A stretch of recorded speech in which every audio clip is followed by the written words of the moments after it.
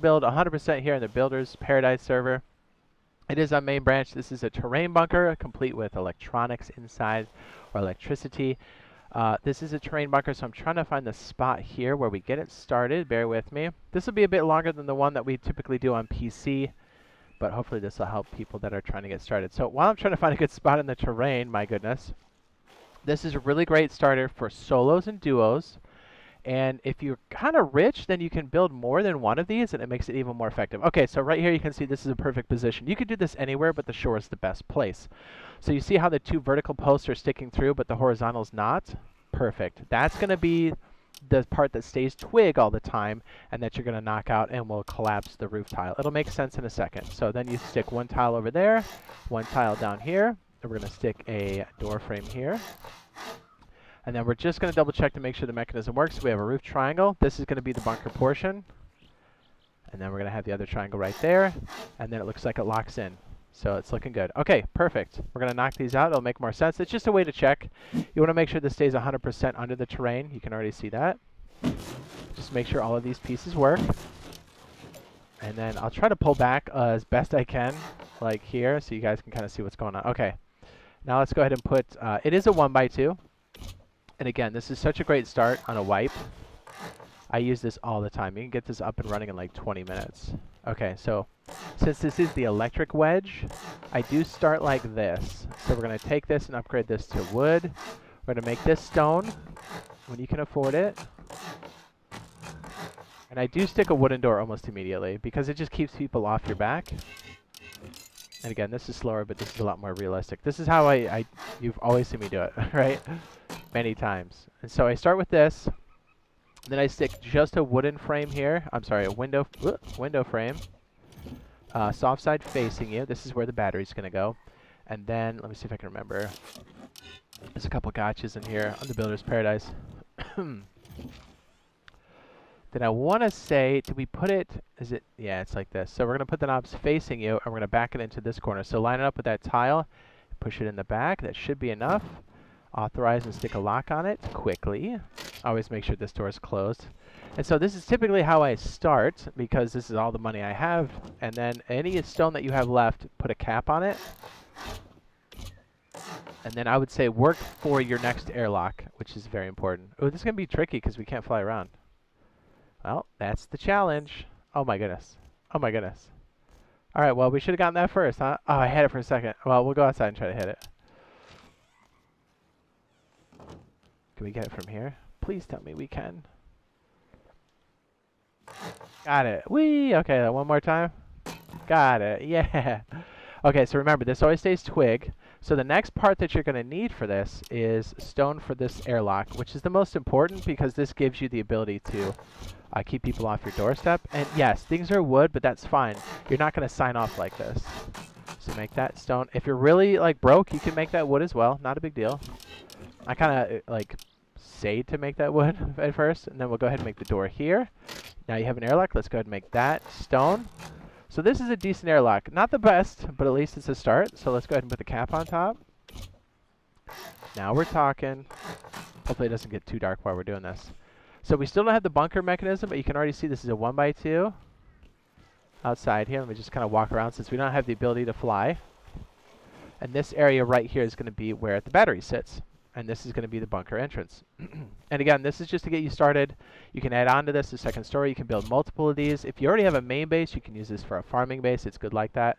All right, so let's go ahead and get the bunker mechanism sorted out here. So you're going to have this frame here. Go ahead and make this wood. You are going to make this stone. And you can keep this wood. I guess you don't really have to upgrade that one. I know, it seems weird, right? Because you're like, oh man, people can just burn through this. Trust me. And so what I like to do across here, it's probably best we do it like this. We'll leave this twig here, boop, and then we'll stick another twig up here. And then, yes, you can make this wood for now, because, hey, it's about keeping stuff cheap. We're going to make this stone and this wood. And we're going to place, in the console version, we do have to place the ceiling tiles first and then walls, because that's how it cuts the procedural corners. So if you do want to expand, having this square here that I'm standing on is very important, because once you place these and settle them in, you can't place a foundation next to it. So that's why we have that as wood. And then go ahead and face that hard side facing you, and then we can upgrade these to stone.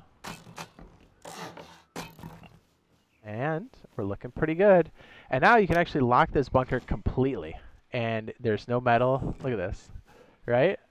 We're just going to walk right in here. And if you crouch back in the corner like so, and put the triangle roof angle right here so it goes blue, change this to the same material as the one outside. So this is stone. Look at that. And then the way you get out, isn't that cute? Hot? Boom, just slap that one. That's all you got to do. Hot. I know. It's the best, dude. It's the best. It's so cheap. All right, so let's go ahead and flush this out a little bit more, and we'll get some amenities inside. And then we'll put up just a little bit of honeycomb, and we'll get the electricity cooking. All right, so outside here, we're going to make the half wall. And then this, hopefully we got it bright enough because it is getting dark on us. Yeah, see what I mean? This is like so good for getting started. And like I said, if you have a main base, use this one as like the farming base. You collect a little bit of electricity on the side. You can make a little computer station in here to peep and creep on dome. All right, so right here we have another door. I have that facing inward to create another airlock. And if we have time, I'll show you the other airlock we put on the outside here. So look at this. Beautiful. And then there's a couple of amenities inside we definitely need before we get going. All right, so right here, it should snap right. There we go. We'll make this wood because this isn't part of defense at all. And the reason why we have it like this is so we can stand up here and place a medium battery. But the next important thing that we probably should have done first was get your sleeping bag down. I like to stick it right up by the door socket, but keep it just off of it. So we got the double door here, kind of on it, but then back off right up here, and then kind of back off, and then place this, and then just say this is base. Really important, because if you seal your bunker, there's no way in. And then since you're in here, by this time, you probably have enough like metal cooking. So you can change this to a metal door at some point. We can probably knock this off. And really, that's the most important one that you'll need to have, because it keeps people off your door. So like if you're playing and the bunker is open, it kind of keeps people like, yes, they can knock out that wooden door outside, but that's it. You know, like they'll come in here and then they got to do a raid. We got to wait for that cooldown here. So we'll keep putting up more amenities inside here. You have your first level 1. You can place it back here in the corner. Push. Then if you have enough for your first furnace, which I would imagine that you do, we got to craft one here. Where's our furnace? There we go. Gotta love Builder's Paradise. Place it back there, and then you have room for another sleeping bag right there. It's great. All right, did that? Yeah, okay, the bar went away. Great. So we have that opening outward, and again, you'd have code locks if you have your boy online, but see, you can already see how, like, if the bunker's open, you still have an airlock here, and you still have metal. So somebody can't just yoke their way in if there's a big group. This stops all the BS. And as you get more metal, you can make this metal. You would upgrade this door frame, but this is about just going cheap at first. So again, as you go to the outpost and buy, or bandit camp and outpost to buy both solar panels and the medium battery, if you don't find them, you can start to place it like so. So we're going to place this guy right here. We're going to put the little dials out towards you. Get it towards the end of this and kind of slowly move it towards you. It should turn blue. There it is. Get it nice and snug in the back. And this is usually before I put the boxes in. And if you don't have this window frame, that's okay. You can use the wooden one, then the metal one. This is the best one to use, or the armored one, but this will get you started. And then let's go ahead and get some electricity situated here before we lose too much daylight. So ideally, you want to have 2 of these for a cluster. 2 solar panels, and having the ramp here is kind of nice. But also, you know, keep in mind, people can also door cape you in this way too. So, you know, it's not, you know, it's cheap. It's cheap. It doesn't have everything, but it gets you started. All right, so northeast here, face this one out this way. I like to do it over the TC. It just gives you more options for expansion later. And yes, you'll move these as you start to upgrade. But hey, it's all about collecting power immediately. So these are the 2 we're going to link up. If we go back and let me go ahead and turn on my candle. There we go. It's looking good. So what I like to do is I like to use the ceiling tile for the combiners. I think it's going to be this way. Man, that's real goofy the way. There it goes. Don't tip on me. There's one. I like to place a couple in position because you don't want to have to rewire if you don't have to. And so right here, I like to make these purple for the input, so we'll just make this cluster purple. So I don't know if I covered this, but we have northeast and southwest. One is for morning, one is for afternoon. Yes, solar panels produce less power, but they're more consistent from day to day. Wind power is not, and this makes you look low profile.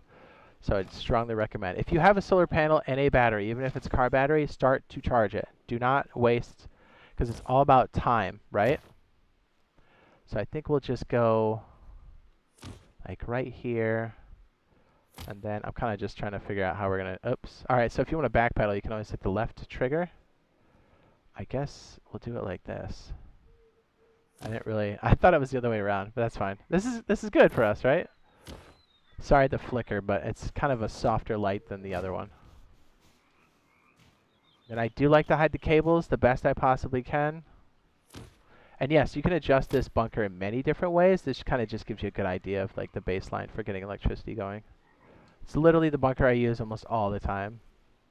And hey, like a lot of times I start off solo and then the group comes in. So like you can squeeze 3 people in here. It's not comfortable, but you can do it. But if you've got this as a flank base or a farming base, man, it's super OP. And these are kind of just here because once you add that second story, it's going to, you know, you'll rewire these again. And then most of your loot room will be covered down here. So I'm just trying to make sure this can all be plugged into the battery here, ASAP-y. Let's make the blue wires. We'll bring it down the side here. I tried to do it inside the console version here so you guys get a really good idea of how all this works. It's much slower, but hopefully it helps. I'll bring in the blue cable here. And bring it down the frame. Bring it inside. And then just plug it in the side here. So it's nighttime, so we're not going to get any charge off that, but at least we'll start the charge. And then this way, if we add more solar panels, we can kind of pipe them into the bottom here. So once you learn the root combiner, it's kind of good to put like at least 2. And then the rule of thumb is put at least 1 more than you think, and then that way you don't have to like rewire everything. You can kind of just pipe the other one back into the other. Then let's go ahead and get a light going and maybe a heater. I don't want to make this terribly long. Where's our light at? Where are you? There it is. And the heater. What I like to do, did I make a switch? I did. Look at me. Look at me. Like this guy right here. We'll switch. Put it right down here. I always say to use this. Alright, so this is for the output of the battery. I know it starts with just a little charge. So we'll take the output. We'll run the red wire here. Down the frame. We gotta make that wall wood, by the way. And this goes right up into the switch. And then we can have something like this. So the left side will be for our amenities, so heater and the light. Although I don't think we need the heater in this biome, but that's okay. But hey, farming 2.0, we will at some point. Then we're going to have this little guy right here. So again, if you don't need the heater, you can just kind of go without it. So the left side of this is going to be for our amenities inside here, so the heater and the light.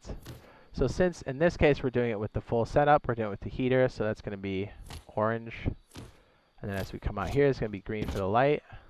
Did I use green for the light? Yeah, close enough. And then we'll bring this up and over. We won't leave this on for too long because, yeah, we don't have enough charge on the battery. And it is nighttime. All right, so what you want to do here is this takes, is it 3 or 2? I guess we'll find out. I want to say to run these both, it's 3. I could be wrong. And then we confirm. We turn this on. All right, so it's 4. So the heater is 3 and the light is 1. Okay, I knew I was off by something. And what's cool is if you just want the heater on, that's fine. You can just change it back to 3. Or you can just flick the light. But the reason why we have it set up like this is then you can pipe this off to turrets. The right side can go to many other things. Part of a trap base. It kind of makes things really nice like that. Or you can just take this completely out if you want to and just put like a splitter and then have a switch. But it's important to have that light switch right there because it keeps you from like leaking power. So like look, when all this is on, we're using 5 units of power and this will last 20 minutes. Which is not bad. Actually, this will last through the nighttime. Not too bad. All right, so let's get this knocked off here. This is a loot room here. I won't spend too much time on this. You can do this in many different ways. Pack in your boxes as you please, but keep them real tight. In a pinch, let me just show you a technique I've been using as a solo, or at least when I'm starting as a solo. Sometimes your airlock in the front and your bunker portion is contested pretty heavily. So sometimes if it's like in your cooking and you don't want to have it exposed, you can just place one of these like right here in the time being and cook. Right? Pretty hot. Just saying, that's an option. Then you can kind of move it out. But you're like, hey, 2 furnaces are not going to be enough. Agreed. So let's go ahead and make the airlock out here. Look at this. We already got the basic amenities here. That's right. So we're going to make the airlock. Hopefully we have enough terrain for this. Okay, so right here you can see this is where the bunker closes. So you're going to place, normally you can place a, what is this, a triangle foundation. See how it's elevated? That's where you want it. You place one in the back and place one towards you. And then knock this one out. So you have room for your bunker. Then I like to place walls here that are stone. And then we place a door frame here. So this will be stone.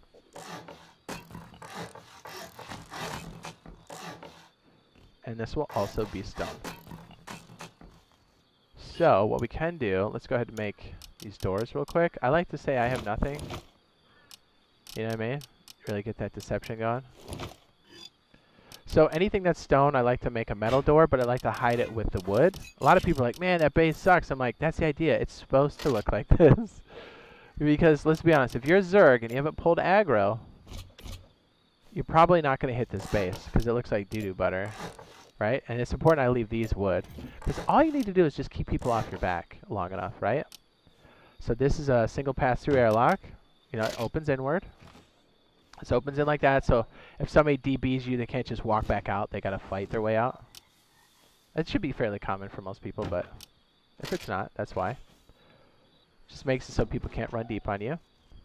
And so what this does, this protects your upper deck, and so you can leave your bunker with some level of safety, and this gives you another area to do some processing. I'll catch up on chat here in a second.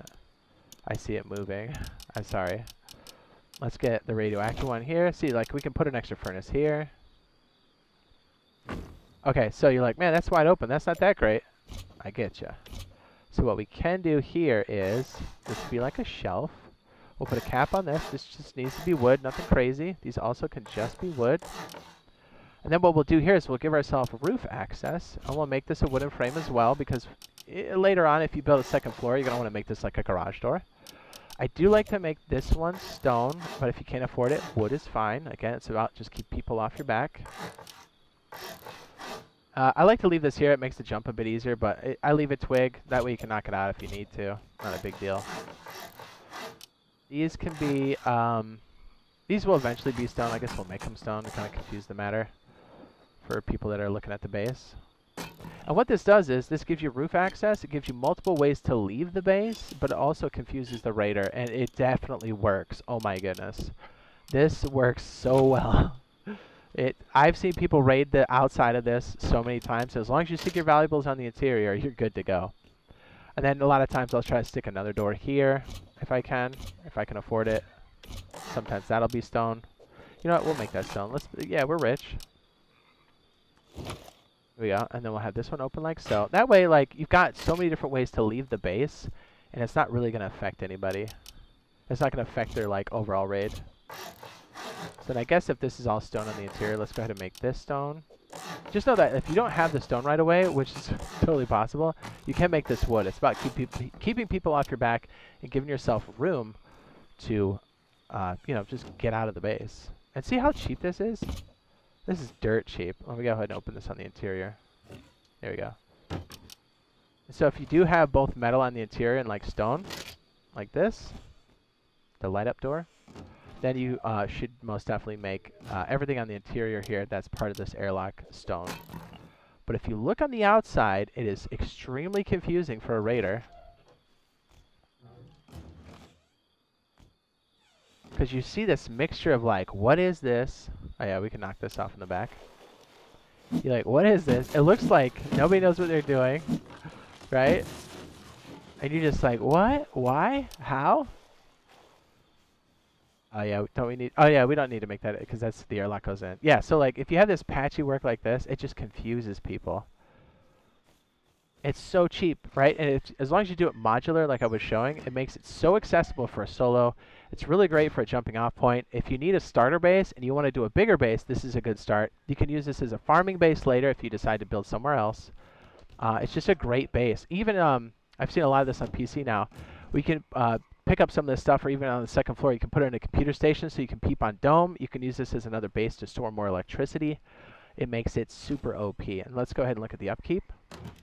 Look at that, 947 stone, so that's a stone node, 60 metal fragments, 60, and so that's a metal node and a tree, so 402 wood, easy, easy. And then if we just make a couple quick upgrades like this, let's say we don't even have the garage door, right? Because that happens. Say we don't even have that. You just want a metal door. That's okay. Boom. The cost only goes up a little bit. And if you're solo, definitely use the wooden locks for sure. And then as soon as you get this frame, slap it up. And if you don't have it, remember, just stick the wooden frames or anything else that'll go in that slot, and then it makes it more OP. So let's go ahead and look at that upkeep again. Look at that, 967 stone, 94 metal fragments, 342 wood. And then again, if you're trying to beef up this base, we'll just show a couple quick upgrades you can do. Look at this. You have like all this roof access. And remember, you can always soft set out these walls and stuff if you want to upgrade this base to a second floor. So if you want a honeycomb, you honeycomb out here. Each of these are going to cost you 900 stone per triangle.